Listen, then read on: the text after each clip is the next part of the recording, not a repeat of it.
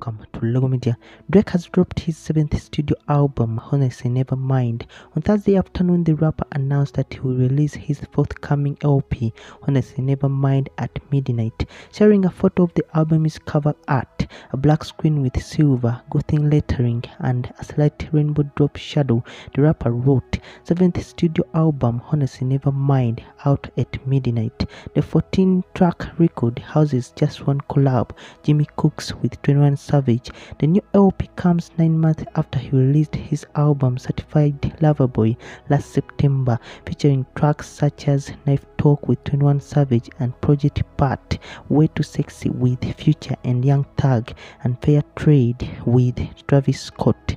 Drake has been teasing the coming of a new album for some time. Throughout the last several months, the rapper has shared Instagram stories of himself working his magic in the studio. The new LP joins his long list of highly anticipated studio records, including 2018's Scorpion, 2016's Views, and 2013's Nothing Was the Same.